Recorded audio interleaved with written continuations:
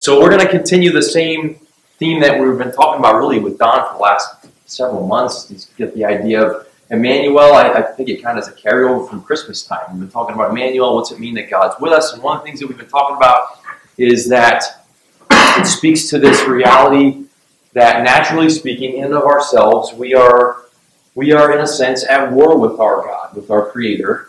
And while we are, in a sense, fighting against Him, He is fighting for us, even as we're fighting against Him.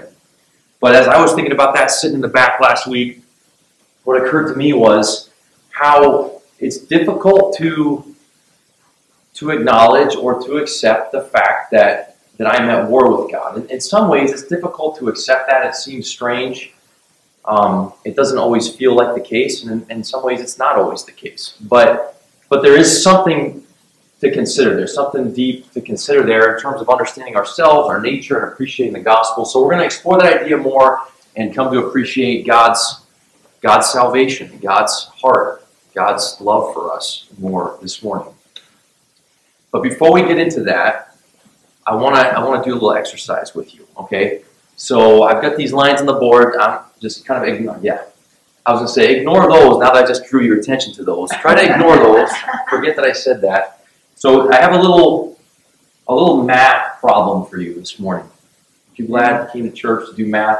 It's just one little math problem. I don't want you to overthink it. Just hear this, and I want you to try to solve this problem, okay? And see what you come up with. So listen carefully. I heard someone say I'm horrible at math. It's okay. I am too. Listen carefully, okay? Don't overthink it. Just I want you to solve this problem. A bat and a ball cost $1.10. It's been a long time ago. A bat and a ball cost $1.10. The bat costs $1 more than the ball. How much does the ball cost? What? 10 cents. 10 cents? Do you know it, Susan? I don't know the answer, but it can't be. It can't be. You knew I was setting you up. So here's what's fascinating. If you said 10 cents, first of all, the other day when I was working through this, I also said 10 cents. So you're with me. And you're with 5 cents. 50%. It is 5 cents. And we'll explain it in a minute. But you're with, if you said 10 cents, you're with 50% of students at Harvard, MIT, and Princeton, who also gave that intuitive but incorrect answer. The answer is 5 cents. Because if the bat costs $1 more than the ball, then the bat must be $1.05. The ball is 5 cents, which then equals $1.10. You follow? But for most people, including these brainiacs at Harvard, MIT, and Princeton, they too got it wrong. So I'm reading this book. A friend of mine bought me. It's just a New York Times best-selling psychology book, Thinking Fast and Slow. It has to do with how our mind works. And what we just exercised with that little math problem was what you would call, what the authors of the book call System 1 thinking, which is just our natural, instinctive, quick thinking. And then there's System 2 thinking, which is the thinking that we employ when we're engaged in a more difficult problem, long division, something like that, concentrating diligently on a certain task. Like that's System 2 thinking, deeper, more focused, more calculated. If you exercise System 2 thinking with regard to that simple math problem, you would have been more likely to get it right. It's System 1 thinking that just says, well, it's easy. It's 10 cents, right? It's just automatic. So similarly, just to give one more illustration of this, you look at these lines, which one is longer? Top or the bottom? They're the same. Okay, maybe you've seen this before. They're the same, but I mean, visually, it's kind of an optical illusion. I mean, it looks like this line is longer, but in reality, it's not. It's just the illusion created by the way the arrow is pointing, right? So there's things that we instinctively think, that quick judgment that we form in our minds.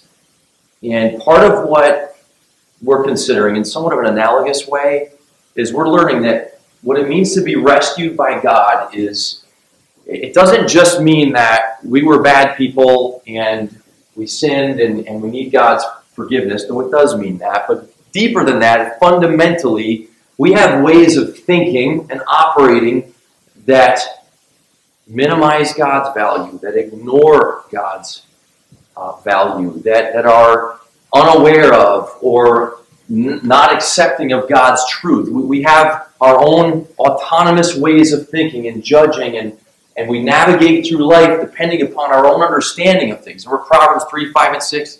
Trust in the Lord with all your heart. Lean not on your what? On your own understanding. In all your ways acknowledge Him, and He will direct your paths. So one of the themes that we have talked about for many years here, but continues to bear fruit in our lives, and by our, I mean Don and myself and our other leaders here, is this idea, part of understanding the gospel, what it means to be delivered by God, is it means that we, in our Christian life and following Jesus, we are learning to exercise a little bit of healthy self-doubt. Not a woe is me form of self-doubt, but a self-doubt that embraces the fact that we need revelation from God. We need God to reveal Himself to us. We need His truth regarding His character, what He's really like. And along with that, we need, here's where we get to the real kicker here, we need His perspective on this world, and we need His perspective on our lives. We need to see things as He sees them. Part of what the gospel, the good news of Jesus opens us up to, is it opens us up to this more accurate understanding of what God is really like, which then opens us up to a more accurate understanding of our own lives. The goodness of God as the foundation for understanding our lives, every aspect of our lives.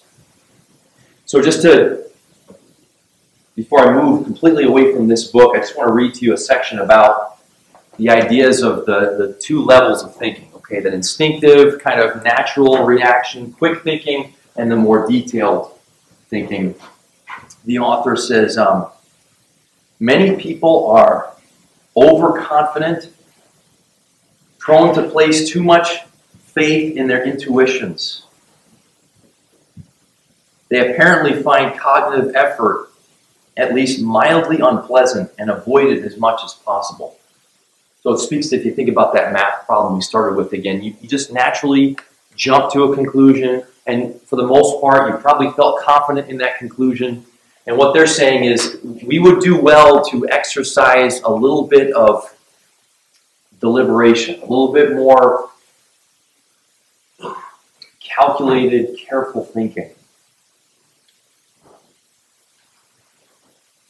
One last part here. This insistent idea that the conclusions we draw are true makes it difficult to check the logic, and most people do not take the trouble to think through the problem.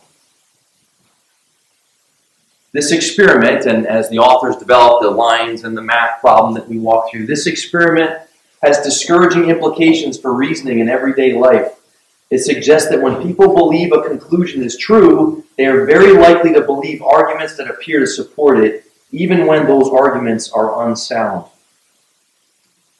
If system one, quick, knee-jerk thinking is involved, the conclusion comes first, and the arguments follow.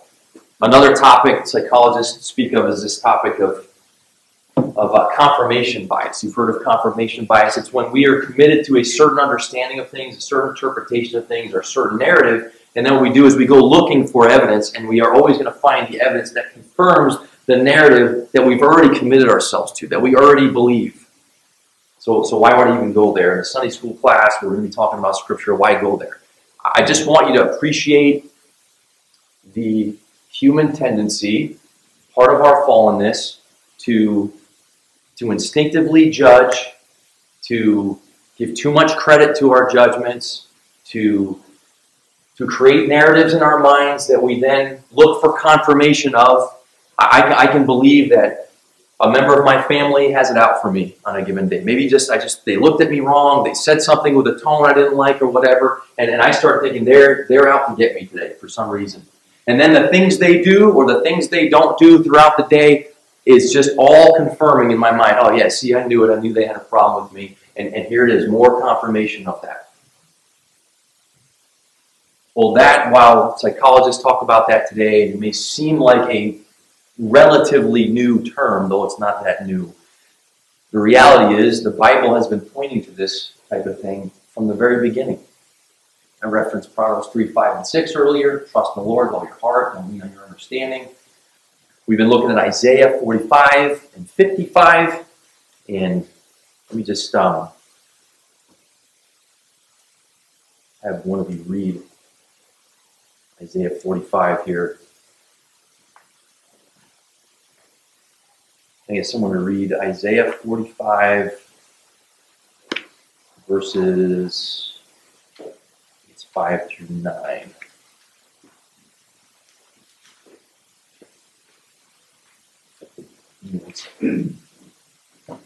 think it's verses 5 through 9. Turn to Isaiah 45.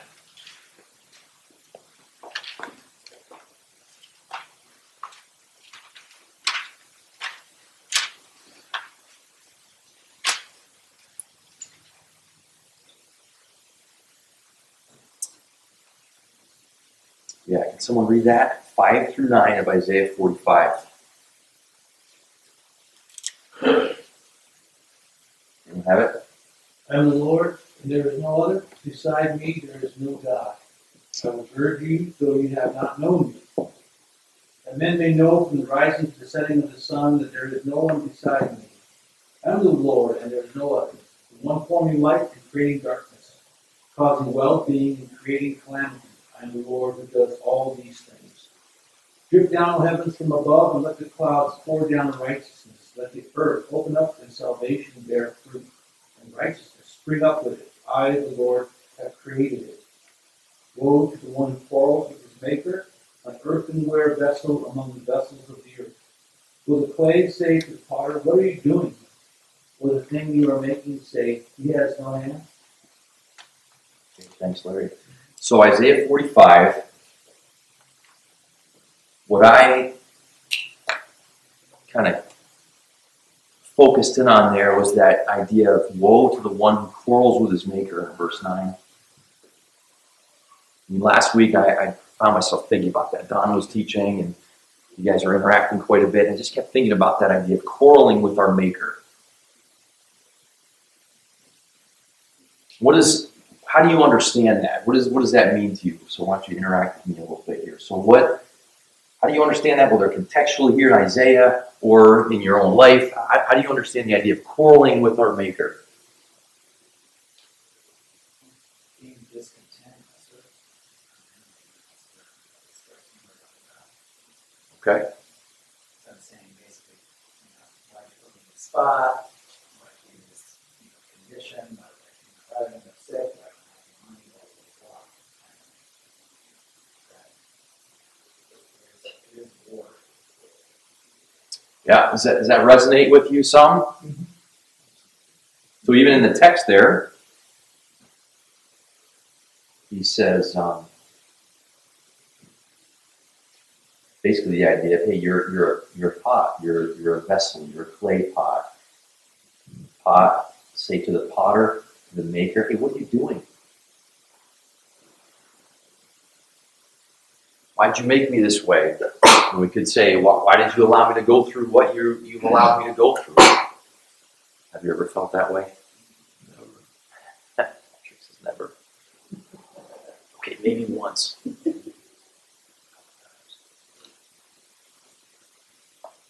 mean, it's interesting. Drip down. Look at verse 8. Drip down, O heavens, from above. Let the clouds pour down righteousness. Let the earth open up and salvation bear fruit and righteousness spring up with it. I, the Lord, have created it. So this idea of righteousness coming down from heaven. Salvation coming down from heaven. Yeah, go ahead. What you were saying about that, the righteousness from heaven, like I was talking to my mom this morning, we were talking about how when we give our lives to the Lord, the old man dies, and we're a new creation. We're supposed to put on his righteousness. And we really quarrel with God about what to wear, because he's like, put on this righteousness that I have for you. And our flesh is like, no, these old clothes I had before are really awesome. Let's wear this today. And there's that war that we're new creations, but our flesh is still alive. And so we battle back and forth with that. Daily, say, minute by minute, hour by hour. Well, it's interesting that the way Isaiah doing you good. Like, he is pouring out goodness. I mean, that's sort of part of the core of me. I don't see what's happening in the moment as, okay, God is being good to me. And even in the midst of a hardship, it's going on. God is pouring out goodness. Yeah. We like to define good. We like to define good. Since when? First breath I took, I don't know. First breath we all took, and what about biblically in Genesis? We've been talking about for a long time now. The knowledge of good and evil.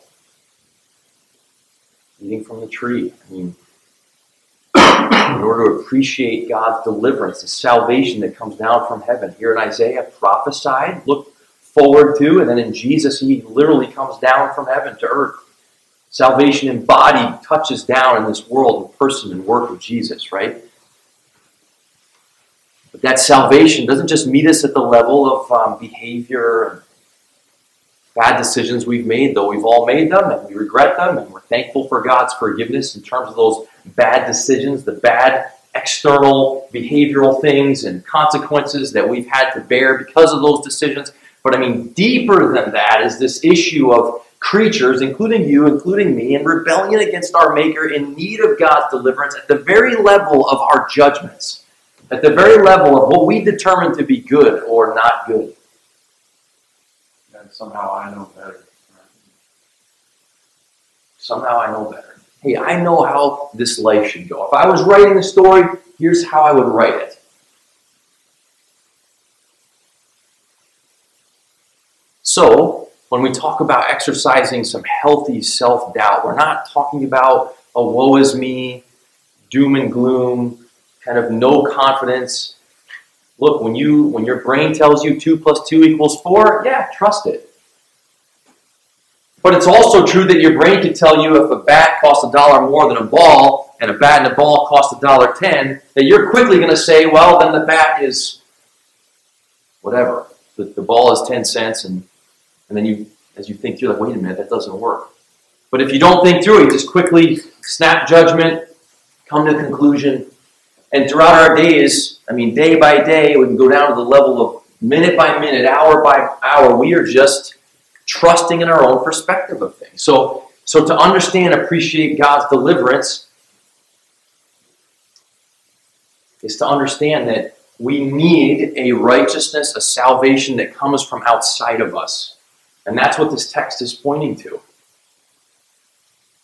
And part of what it means to be new, because the idea of a new creature came up. And as new creatures, we continue to struggle with that which is old, don't we? And part of that which is old is this reliance upon our own understanding, reliance upon ourselves, our assessments, our interpretations.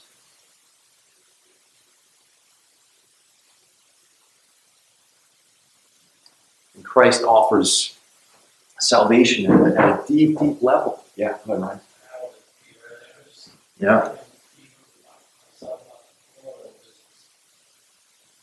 Like, sometimes for me, it's not even just that I'm arguing with God about my circumstances, or whatever he's doing, but failing to believe that he is sovereign over my bad choices. I said, my bad parenting, or my bad husbanding, or and thinking, almost carrying this guilt over those things, that those control my situation. And the core might come to me sometimes, believing that the sovereignty doesn't somehow end when it comes to mindset these things.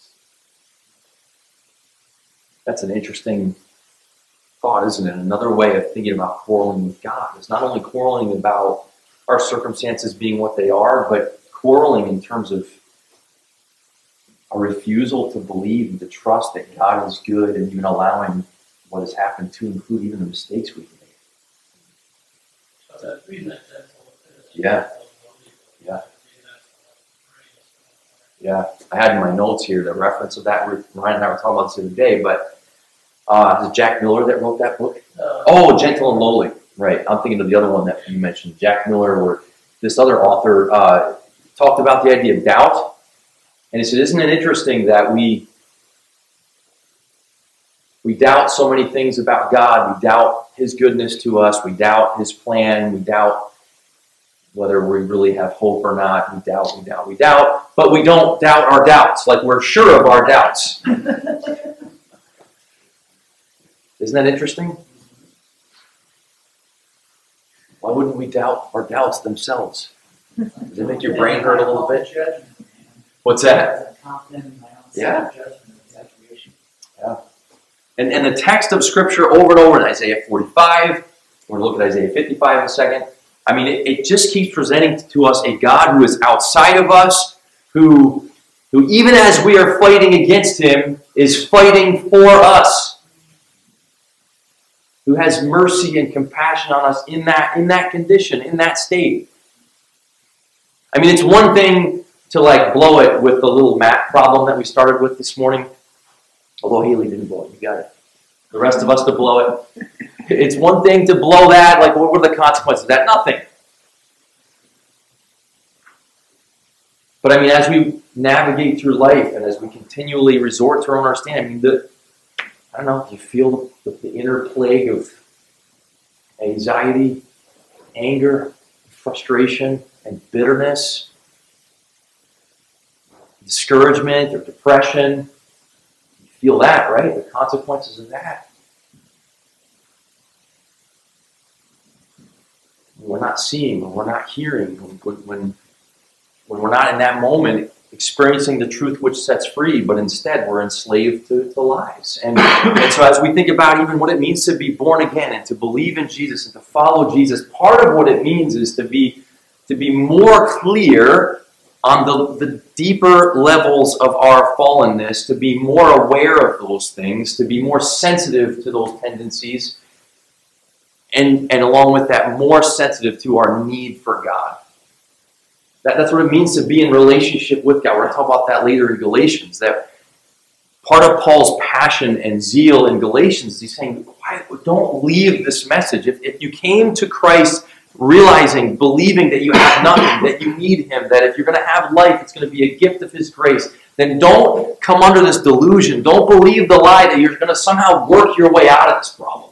That you're going to somehow get control of things through discipline, through your religiosity, whatever. You're going to get control of things and you're going to make life work and you're going to get God's help along the way and his endorsement in it, and things just going to come together really well for you. I mean, don't believe the lies that your righteousness somehow has something to do with you, something intrinsic to you, or something to do with what you do, or what your habits are, or what your convictions are, or anything else, but that your righteousness is completely 100% a gift coming down from heaven to you through Christ. Prophesied in Isaiah 45, fulfilled in Jesus coming, saying, in me you are righteous, and there's no condemnation for you. I mean, I've asked this question several times because some of you here are new. I'll just throw it out there for those who haven't heard this. But a lot of times in men's meeting, we talked about this a few weeks ago. I've talked about this with people for years now. But when I ask people, hey, is it hard for you to believe or easy for you to believe that God loves you and just as you are with all your flaws and all your brokenness? And I mean, is it hard to believe or easy to believe? Is it hard for you to believe that you are a good creation of God and that he's not angry at you? And so many people have told me, it's hard to believe. I still feel like the jury's out. The verdict isn't in yet. We have a hard time believing. It's part of our quarrel with God too. Is we quarrel with, in a way, we resist the gospel. Yeah, I guess I am over here somewhere. Yeah. Yeah, that's like what you were talking about. It's probably the thing I struggle with the most, and coming from the Catholic faith, right? It's a works-based religion. So somehow I've, battled with the fact that I guess I'm just not doing this good enough, right? Because it's on me to figure it out. So probably one of those struggles. Yeah. And from Catholic background, and so often in even Protestant evangelical circles. I mean, this idea that God is still kind of keeping score, that, well, have you really made it? Okay, maybe salvation is eternal security, you can't lose your salvation, but if you don't live a certain way, you might prove that you never had it in the first place. And now I'm like, okay, how do I do enough to make sure that my actions today prove that my profession of faith was valid? As you live longer and longer and go through more of life and find yourself struggling, and as you're more aware of your own impatience and your own anxiety and your own anger and your own everything, that can be problematic, to say the least, to put it mildly. But the consistent testimony of Scripture is that righteousness is a gift. We just read it, coming down from heaven. Salvation is a gift. It's unmerited. By grace are you saved through faith, not of works, lest any man should boast. Right? So, whatever your background, this tends to, I was going to say creep in. In some ways, it tends to like creep out from the flesh. Right? Let's go to Isaiah 55. And this is another passage that Don referenced last week.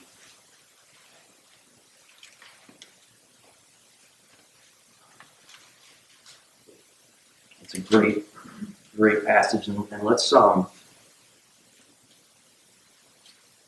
read the whole thing. I'll kind of work my way through it. I'll read it and make some comments and get some input, but we'll go all the way through 13.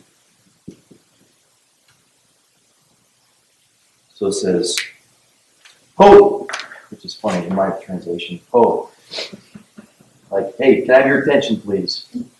Everyone who thirsts, come to the waters. You who have no money, come, buy and eat. Come buy wine and milk without money and without cost. Provisions that cost nothing. Why do you spend money for what is not bread, and your wages for what does not satisfy? Listen carefully to me, eat what is good, and delight yourself in abundance. Incline your ear and come to me. Listen that you may live, and I will make an everlasting covenant with you according to the faithful mercies shown to David. Behold, I have made him a witness to the peoples, a leader and a commander for the peoples. Behold, you will call a nation you do not know, and a nation which knows you not will run to you. Because of the Lord your God, even the Holy One of Israel, for he has glorified you. God says, I'm up to something. I have an invitation for you. This invitation costs you nothing. In fact, your way of life, apart from this invitation, costs you everything. You keep spending yourself for that which is not bread. There's no life in it. And he says, I offer you life, and I offer it freely. And my mercy, my faithfulness to David is a precursor to my faithfulness to you through Christ. That's what this is pointing to. So then he says in verse 6, seek the Lord while he may be found. Call upon him while he is near. Let the wicked forsake his way. And here it is. The unrighteous man his thoughts, and let him return to the Lord, and he will have compassion on him, and to our God, for he will abundantly pardon. For my thoughts are not your thoughts, nor are your ways my ways, declares the Lord. My thoughts are not your thoughts, nor my ways your ways. Right there, what is God saying? Look, my thinking is different. Now we can take that on the level of one, the little math problem we talked about earlier. God would not ever get that wrong. God would never be tricked and say, well, that line's longer than that line. He would never make that mistake, ever. He knows everything perfectly clearly. His thoughts are accurate in every way about every detail of the cosmos, from the beginning to the end, and every detail of your life, every hair on your head, Jesus says, is numbered, right? He knows everything. All of it.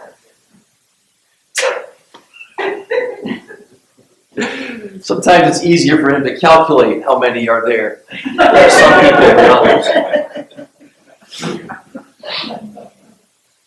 He knows it all.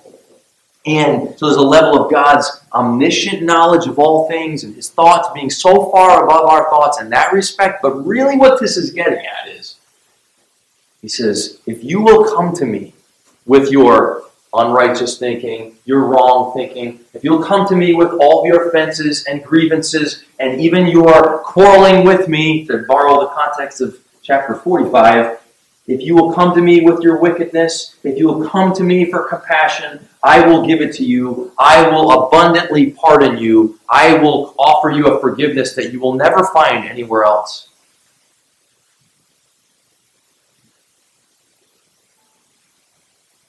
Because I'm not like you. Because my ways are higher than your ways.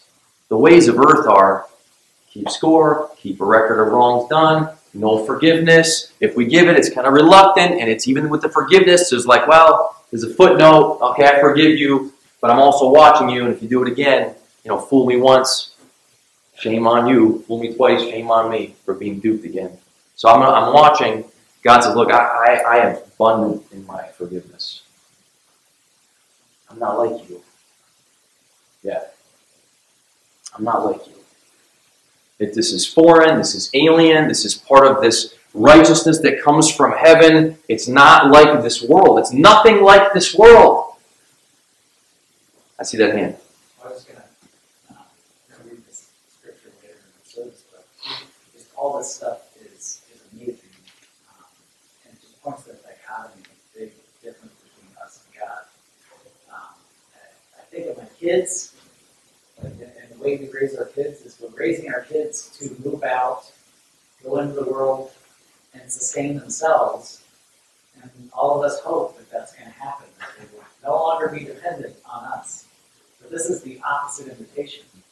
This is God saying, no, I want you to be dependent on me forever. He's basically saying, come live with me forever. And be completely dependent on me for everything. And he's defining that as a good thing. He sees it as a good thing, and we're saying, no, that's not a good thing. Yeah. I mean, is it, let's play with that idea a little bit. Does it strike you as good news or not good news that you can't trust your thinking? Does that strike you as positive or negative? Is that Very positive. okay for someone, and some of us very positive? Is there anyone in here for whom that feels a little bit negative? Okay, yeah. But we're suspicious of our own reasoning about things. I'm not even trusting my reasoning that got me to that conclusion now. Well, go ahead. I mean, why? Why is it? Because I think I experience it as both, to be honest with you. Ryan's like, just once, just the opposite. But go ahead. Is there anything else, Brian, you can elaborate on? I guess because, your own thinking is pretty internal to who you are, so the enemy's pretty close. If I can't trust my reasoning. Yeah, it's unnerving. Yeah.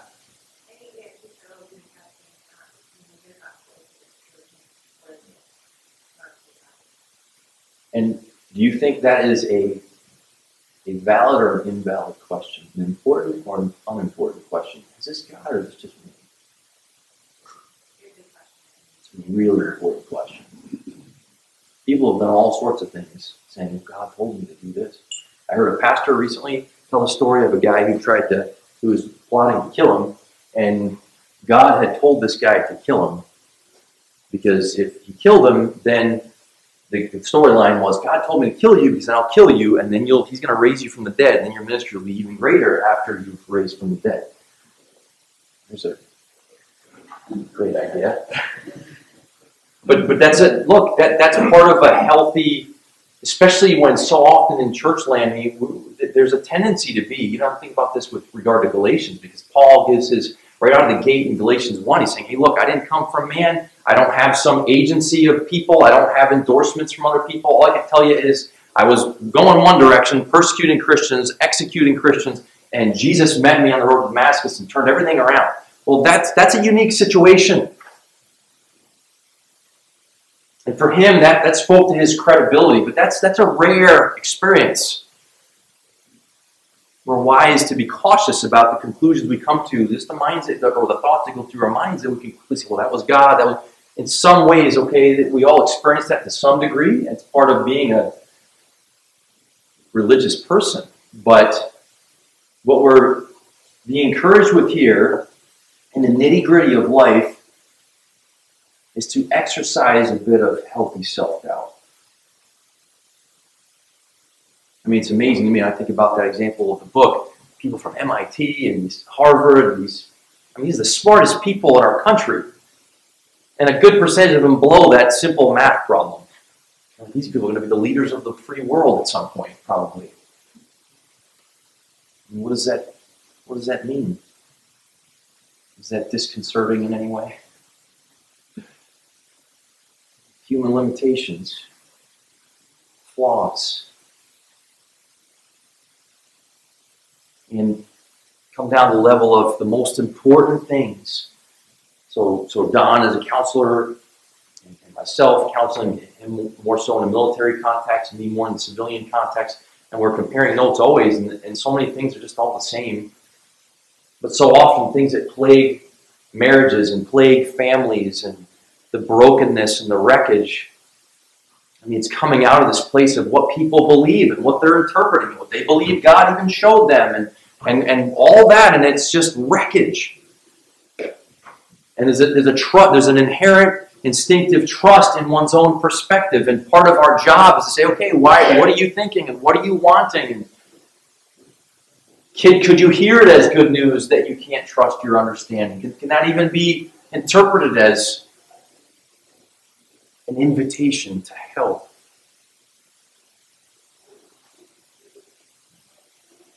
Let me just finish this Isaiah 55 text, which I think is just an awesome picture of the gospel, of what Jesus would provide when he comes. So God says, look, come to me.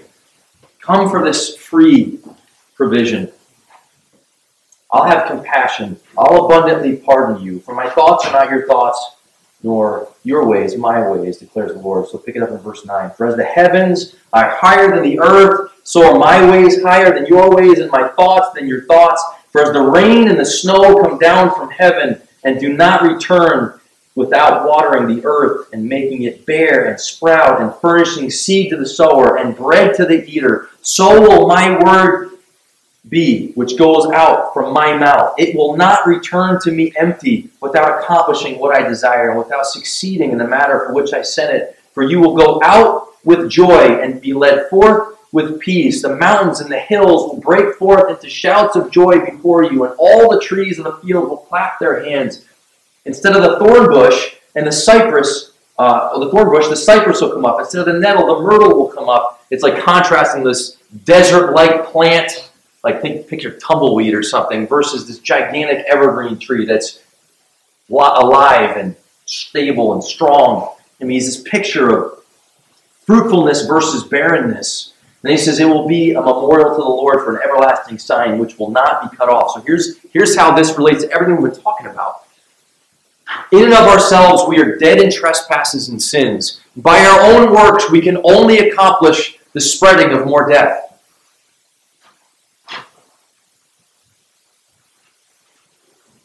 And in contrast, God is the life giver. He's the resurrecting God. He's the one who gives life to our death. He's the one that creates fruitfulness and in the place of barrenness. It all comes down from him. It doesn't come out from the inside of us. It doesn't come from our own performance, our own efforts. It's a gift of grace. When it comes to the most important realities in the world, the most important realities in your life, they are grace realities. They're inseparably bound to the God from whom they come.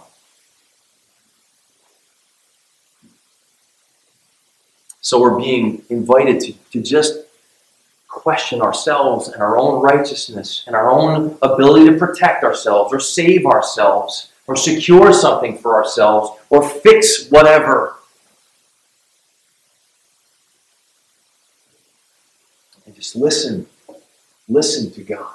Listen to his offers of deliverance and what Christ has done for us.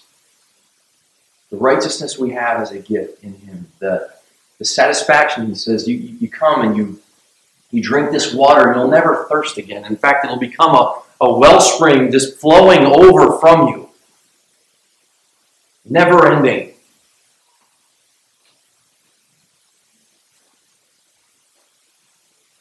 Awesome, awesome realities. And with that there is great joy, peace, celebration.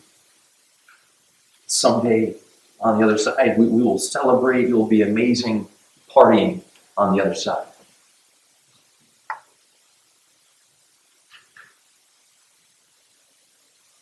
So, S&A, is it easy or hard to hear that you can't trust your thinking, that aspects of it are untrustworthy?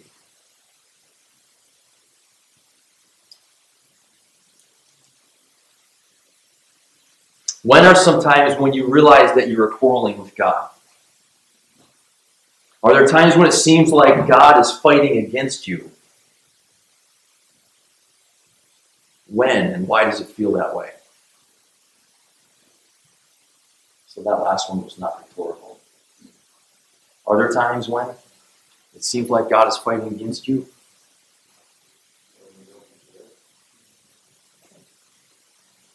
Anyone care to give an example? Oh, behavior doesn't change. Something doesn't change, then I'm hoping to change, or values different, or do it better. Or that somebody else whose behavior doesn't change? Kind of along the same lines, like I feel like I have this list of the sins that if I could just get these out of my life, then I could just like move up to the next level of Christian. Like I'm hovering here at the C level, and I want to move up to the C level. And I'm frustrated by my lack of progress. And my judgment on it is that if I could just get rid of these sins, then it would all be good. And God's perspective is like, well, you're human. Even if I just wipe that whole slate clean, it's going to auto-populate a whole list of things that are, again, separating me from where I judge that I want to be. And so I'm at war with my Creator, almost like the pot. I'm like, why did you make me like this? Why am I still struggling with this? Yeah, definitely. I'll relate to that. Got my notes for the Galatians sermon later this morning. This idea of, is the Christian life all about sin management?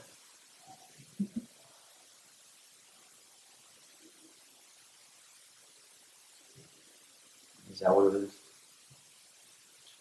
is? Is it about cleaning up certain areas, getting a hold of things, becoming more intact? I don't know, maybe it's a complicated question. My sin isn't manageable. Every time it's something, maybe I look at it and I go, oh, hey, I didn't get angry that thing that happened. It's like, 5 seconds later, my heart has been something new. So on one hand, my sin is not manageable, and on the other hand, my relationship with God is not something I can also manage. So again, I sit in independence, saying that there's nothing that my hands can do to help, or please rescue me. It's about surrender. It's about surrender. You want to elaborate on that at all? Well, I don't think we can impact them with the things sure. If we try and think about it, they just go around in the merry-go-round and they're the next day, the next day, that thing. It's just about daily, it's just a daily surrender. Jack? I remember when we came here to see the project. I remember sitting closer to the front. I remember asking the question, or you guys finally said to me, what do you think the Christian walk is? From what, right? What does that mean?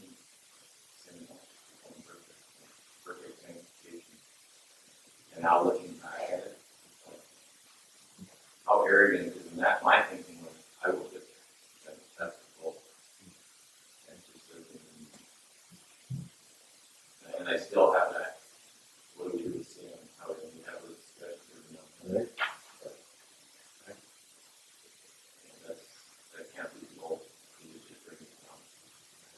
So because I know that can be confusing, okay, in some ways scandalous, I want to be really clear that everything we've talked about this morning is about God's truth, God's light, God's life.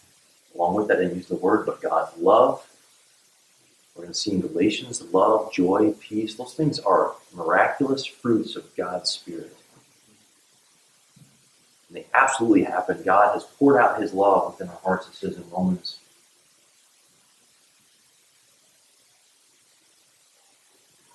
But so often what we're trying to do and what our flesh gravitates toward is getting control of things and cleaning things up so that we can get to a place where things are intact.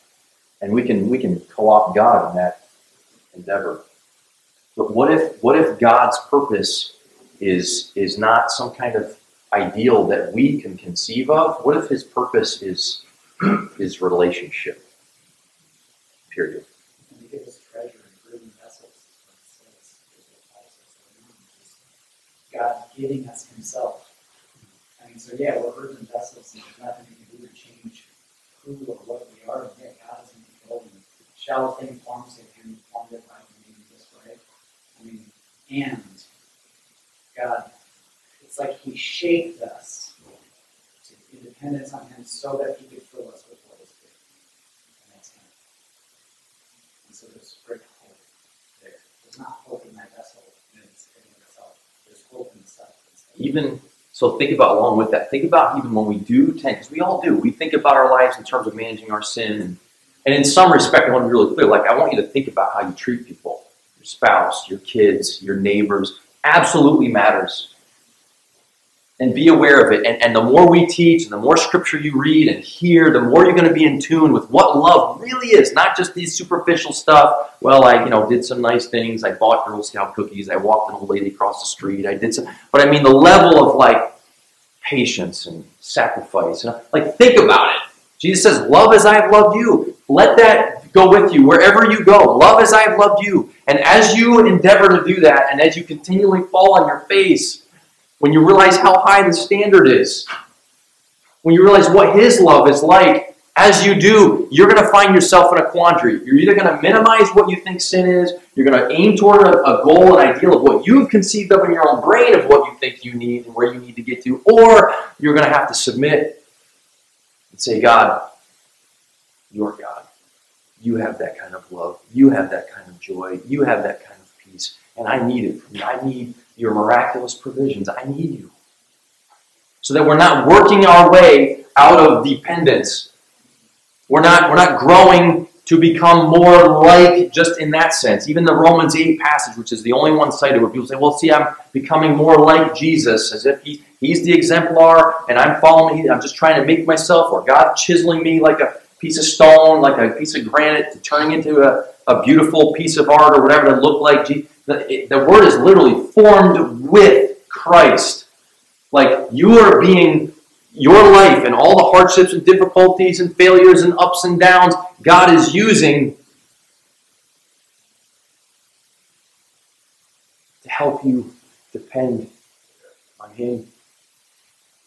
To help you cling to believe in union with Christ. And that union is not something by efforts, by works that we somehow secure or improve. It is a reality. Our biggest struggle is not in the level of behavior. That's where we tend to focus. It is deeper. It is at the level of belief. What we believe. All that stuff we've been saying about our instinctive ways of thinking and interpreting our circumstances. That's all has to do with what we believe. And rescue happens at the level of belief, faith.